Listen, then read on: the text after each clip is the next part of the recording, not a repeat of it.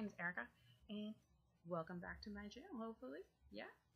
Okay. So, so this is my wrap-up for the Hooked on Books readathon and the #ayearathon fantasy sci-fi themed readathon for this month.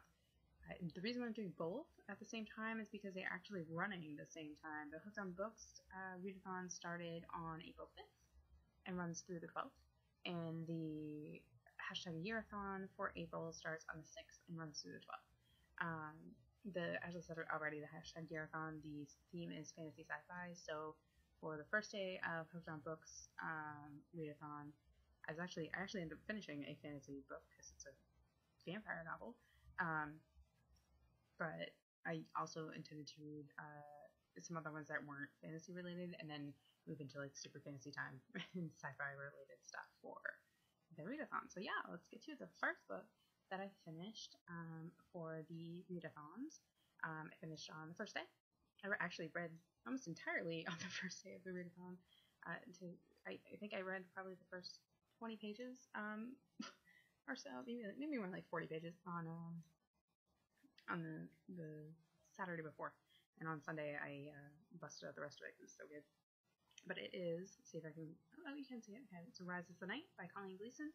This is the second book in the Gardella Vampire Hunters series for the character Victoria, because there's currently 5 books in the Victoria part of the Gardella Vampire Hunters, and there's 2 books in Mercy one, I believe is the other character's name. I'm not really sure because I'm not there yet. I'm only on the second book. But so yeah, so I finished that one. It's awesome. If you've watched my wrap-ups before, you may know that I like to film right after I finish the book, so super excited. I actually just ordered the next 3 books on Amazon because it saves me like $5 from getting them on the Kindle app instead. So, you know, that's how I shop my books. I like to, bargain shop and see which ones I can get for what. Unless I'm like really, like this one, the second book, I finished the first book, and within 20 seconds had purchased the second one. Was like, I'm buying it. I don't care how much it costs. And it was like $2.99, so it worked. So I could start reading it because really, they are addicting. They are fun. They are just really, if you like vampire novels, it's a really cool, different take on it. But at the same time, like everything I've ever heard. So let me explain. It takes like your standard things, those things that like you've heard of before, like holy water and crosses and wooden stakes and stuff like that, being like the way to fight a vampire as a thing. Oh, and daylight, like they can't be out in the sun. They burn, it burns. So those kind of things. Like it takes all of that stuff in the series, and those are your basic like ways to get rid of your vampire. On the other side of it, it's also set in 19th century. It's also set and revolving around a woman who is a debutante in the first book. By the second book, either way, she's a woman who tries to follow the etiquettes and things for somebody who's a debutante, who has come up in society, who's a society woman. She's not poor, she's not she's been married. It's a really interesting read. In this second book, she's all of, I think, 21. It's fun and it's fascinating, and I think the writing style is really cool. I like the fact that it's a vampire novel, so it feels almost like more gothic literature, with the society part of like, I keep saying it's like a vampire soap opera, like when I'm reading it, even more so than like a Twilight is. You know how like Twilight feels kind of soap opera-ish because it's so teen related? I feel like this one is more like the adult version, but it's bumped up, and the writing is really quality, and I really like it. Like I said, I just bought the next 3 so I can read those, so yeah. But that's the first one I finished for this readathon, for the readathons, I should say. But yeah, really awesome book. If you've not read them yet, the first one, which is called The Rest Falls Away, and again, it's by Colleen Gleason, you can get for free on the Kindle app right now. You actually get it free on the Kindle app, on the Nook app, and on Google Play. So all 3 of those available to you. Really. So you can get the ebook really easy. And the next one's only like $2.99, and then so forth. Like they go up in price from there. But yeah, it's really awesome. It's a really good read. I would definitely suggest it if you're into any kind of like romancy vibe with a weird take on it. Because again, vampires. Romance novel meets vampire novel. Squish them together. That's what this is. It's just really good. There's a lot of action. There's a lot of crazy things that happen. There's a lot of you screaming at your book. I literally, specifically this one, if you've read this book, please comment below. Okay? No spoilers though. Be nice, because I'm going to try not to spoil things too. But this, I'm just going to tell you, reading this, I got like 80% through it, and then I started like, what is happening? Just over and over, and it was just crazy. And you have to read it so you understand what I'm talking about, but there are some like plot twists and craziness that happen that you're just consistently confused and not sure what happened, and I don't know. Even the way it ended was just, what? So I can't wait to read the next ones. I am waiting enough to order them for Amazon, have them shipped, just because it's more cost effective than purchasing them on my Kindle app. But yeah,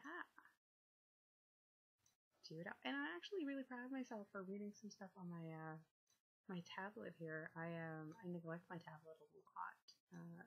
I think I've read probably like 4 or 5 books on it since I got it. But it's because I have so many physical books. So yeah, but I do. I totally do a video about it in depth, but I don't mind reading them on my e-reading app on my tablet.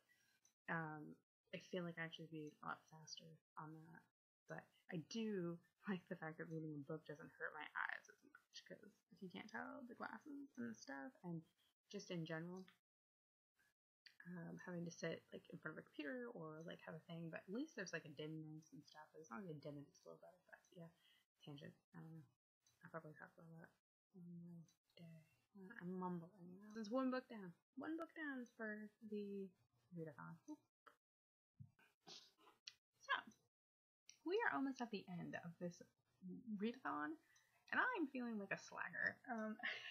So I read that one book. I finished one book. Sorry, the readathons. Yep. Like, that's it. I finished one book so far. I've read some of 2 other books, and being, again, that we're almost, I think tomorrow, if I remember right. Yeah, because tomorrow's the 11th, or Sunday. I'm coming up on, so today is the 10th.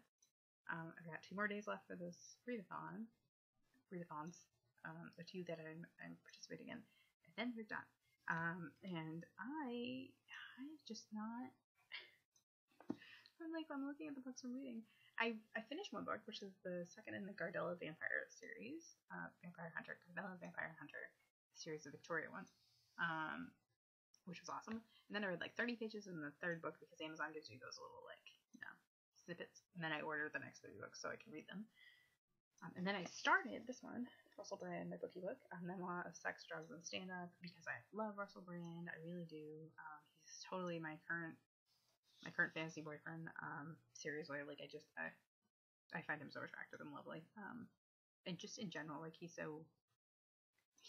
one of those people. He's like on the list of people that I find really positive, and awesome. Like I don't know, he just seems that way. He seems very grounded and lovely. So reading more about his life is fun. But so I've read 58 pages of this. I think there's some 300 or 400 in here. No, 300 and something. Yeah, there's 350. There's 350. I have 300 more pages of this one to read. And I switched because I was reading it, and though I find it really interesting, and it's really, seriously, if you like Russell Brand, and you watch his stand-up, and you ever listen to him in an interview, like, reading this book is literally like that. Like, he doesn't write any differently than he speaks.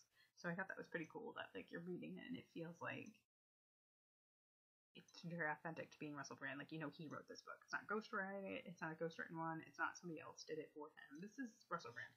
And seriously, this cover keeps killing me because his eyes follow you. Ready? Just look. Try to move away. Tell me they don't follow you. It's very Mona Lisa. It's very weird. So he just keeps staring at me, telling me to read him, I swear. But I swapped from that because I was reading it, and though I was getting through it, I felt like I just really wanted to get into, because I love memoirs, but it's a very different thing reading a memoir to reading like a fiction novel, obviously. And when you're reading a fiction novel, you get kind of thrown into a world, and I was really, like, the readathon that I'm in is the theme for ayearathon this year is fantasy, so I really wanted to get into a fantasy book. So I picked up Cinder the other day, and I started Cinder. Cinder is the first book in the Lunar Chronicles by Marissa Meyer. I'm gonna guess you've probably heard about it, but in case you have not, it's actually there are 4 books in the series and then a novella. So it's Cinder, Scarlet, Cress, and Winter. Winter's not out yet. And then Fairest is in between there. It's a novella that goes in the series. And it's basically retellings of your princesses. So this one, Cinder, can you guess? You can. But it takes place in like a world where there are cyborgs and there are little androids and there's a plague happening and it's very sci-fi fantasy kind of feel to it, but it has a little romance thing going in there and family and friends, and it's just it's really cool so far. But again, I'm failing at readathoning. I'm on page 70, although this is going really fast, and I'm pretty determined to sit down and read my little booty off on that today because I'm liking it, and I have Scarlet too, so I can read 2 of them at least. But yeah, the book's really cool so far, and I really like it. But I got 2 days left on my readathon here, and I'm not sure where I'm gonna be at, but I will check in with you at the end to let you know how many books I finished, what I'm on, and yeah, so awesome. Hi!